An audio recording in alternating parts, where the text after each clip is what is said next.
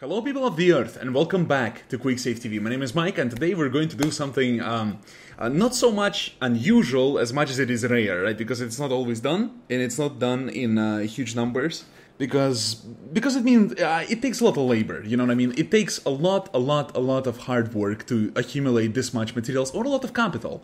In my case, it took me about 15 hours to accumulate all of this, and it's interesting because you don't always look at those things, but it's always nice to take a look at what is the general chance to get stuff. The key difference of my research compared to other research done in this direction, to which I will provide links in the description, there's about 3 of them. They are done, 2 of them done almost a year ago, over a year ago, and 1 of them is done 7 months ago. Now the key difference of mine is that I have specifically 10,000 rawhide scraps, which makes it more, narrowed down, even though I think the chance is the same. It's also the same chance for different types. It's the same for smithing, clothing, leatherworking, and woodworking, so it's the same thing. But it's interesting, and it's also done on the version of the game 2.15, which is the Imperial City DLC, and it's, it's the 5th patch of the DLC. So yeah, without further ado, let's go ahead and decon all of it. I wonder how much time it'll take.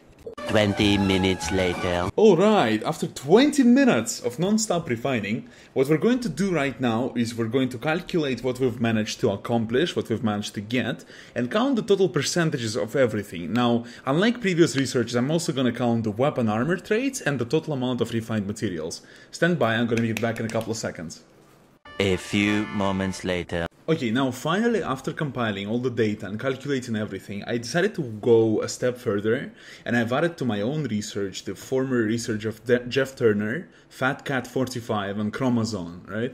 Altogether, it's a pretty interesting data, but I don't get whether I'm super fucking lucky or the drop rates of the gold upgrade materials have changed, right? So my research suggests that the green upgrade drops are 17%, blue are about 12, purple about 9, gold are about 6, and then you have about 85% of the raw material becomes refined. The weapon traits drop at about 13%, armor trait about 14%. I expect weapon and armor traits are about the same drop chance. It doesn't really tell me anything. And refined materials would be something about 80 to 85%, right? So you get most of the stuff you refine as your refined material. Regarding the gold, it seems very inconsistent when compared to Jeffturner's, FatCat's, and Chromozon's research. A thing to note, however, is that Jeffturner's and FatCat's 45's research was largely focused on ores, right, which is interesting. Chromozon's research, which was the last one and done 7 months ago, wasn't really focused on anything. It had a little bit of everything. So, which leads me to believe that either the gold upgrades have increased in drop rates, right? Or I was just incredibly lucky. Regardless of what it is, I leave it up to you to decide. But, take this data with a grain of salt.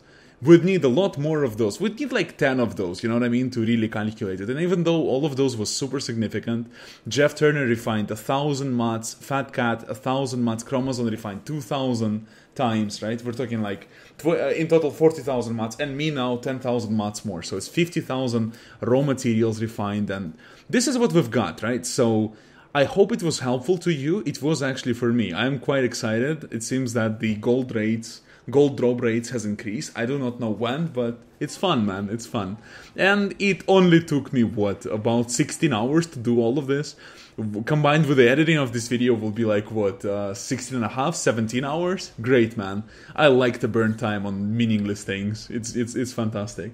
I hope you're gonna have a fantastic day. Thank you so much for watching and listening, and I'll see you soon.